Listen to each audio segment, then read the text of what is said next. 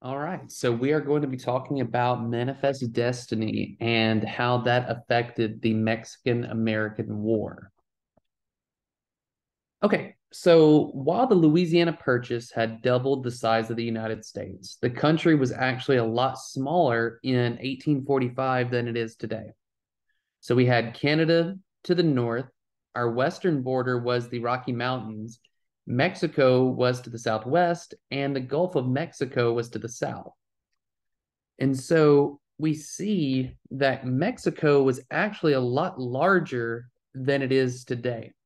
It included Texas, New Mexico, Utah, Arizona, Nevada, California, and Colorado. So pretty much all of the West, all that you see in green in this picture is what should be Mexico. Rightfully so, should be Mexico.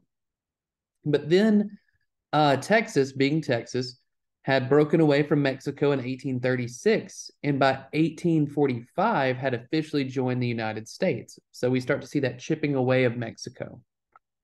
Um, in typical American fashion, many influential elites and politicians believed that we should grow and expand further west, that we had a duty or a right. And one of the most notable expansionists was this guy on the bottom, President James K. Polk.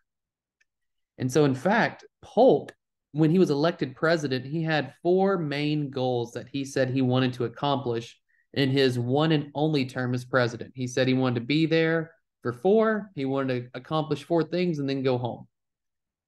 So he said he wanted to lower the tariffs, which we know as taxes, set up a treasury bank, so set up a national treasury, acquire Oregon from Canada, so up in the north, and then finally, he wanted to add California and New Mexico from Mexico by any means necessary.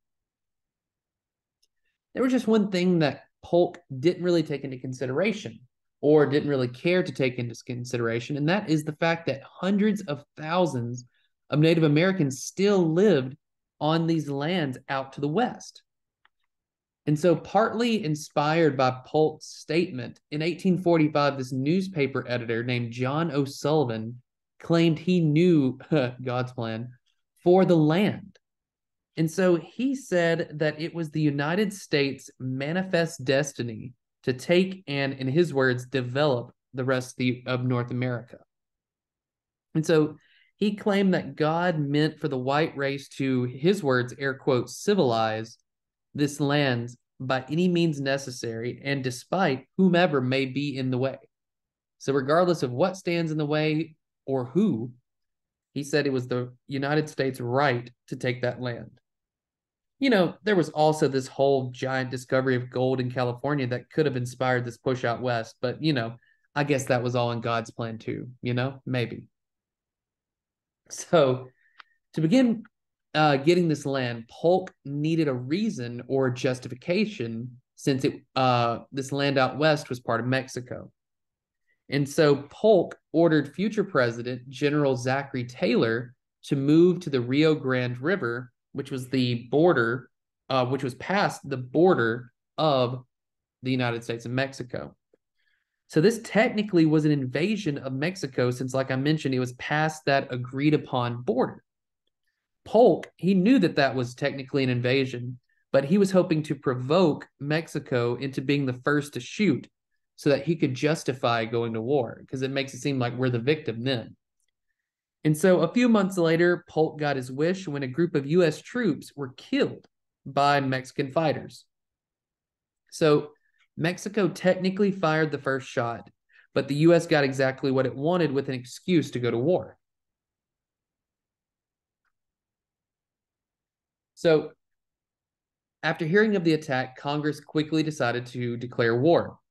And so there was an overwhelming majority that supported the war. A handful of congressmen, like Joshua Giddings of Ohio, voted against it. So this guy, Joshua Giddings, he was part of a small group of congressmen that were strongly against slavery. So they were anti-slavery. They were actually abolitionists. And they knew that the war was just an excuse to add more land that would be made into slave states. And so thousands, along with those, that small group, of congressmen, thousands of working class people as well also refused to support the war because they saw that they would be sacrificing their lives to just make slave owners richer. So they didn't want to go to war just to make a bunch of rich slave owners even more rich. So, the elites got their way, and the invasion of Mexico was swift but deadly. So General Zachary Taylor and his army, this guy to the left, marched south into Mexico. But as they went south, the men became more and more difficult to control. So the soldiers became more and more difficult to control, and this resulted in the deaths of innocent civilians, destroying villages, and eventually the issue of desertion. So many U.S. soldiers decided to leave. So after months of fighting and seeing untold amounts of violence and death, the soldiers grew tired of fighting. They were sick and tired of it. So after less than a year of fighting, over 1,000 soldiers left. And over the course of the war, over 9,000 soldiers deserted or just dropped their weapons and went home.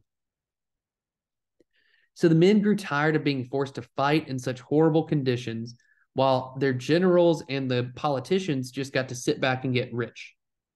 So they were like, we're sitting here fighting against, a people that we don't even have anything against, really, just to make a bunch of rich people more rich. So after less than 2 years of fighting, Mexico officially surrendered in 1848.